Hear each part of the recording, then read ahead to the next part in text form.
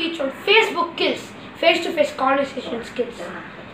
First of all, before starting my speech, I'd like to ask you a question. Please raise your hands for that. How many of you think that Facebook is not killing face-to-face conversation skills? Okay, please keep your hands down.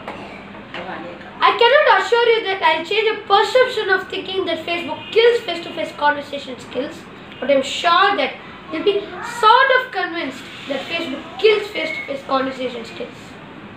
Now, what is Facebook? Facebook is a social networking website where millions of people can be connected.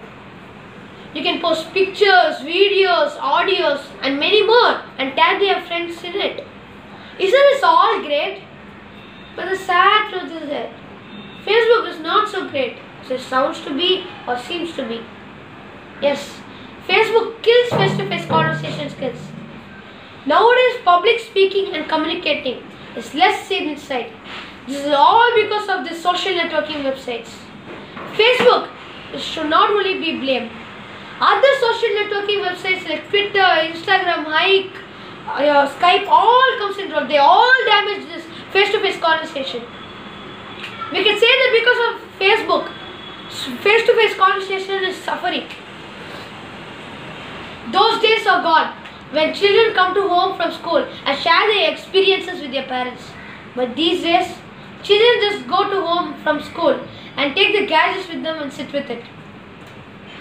These days, people's life are so difficult without Facebook or other social networking websites. So, what do people actually do with this Facebook or other social networking websites? People, especially youngsters, are so attracted to Facebook and they post latest pictures, videos and many more. And they get likes. And some people just do it for the sake of likes.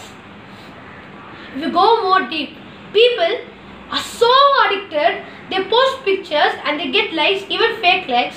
You know, there's an app which can give how much ever likes you want for a picture, a video or an audio. Nowadays, 93% of communication is non-verbal. This is all because of the social networking website.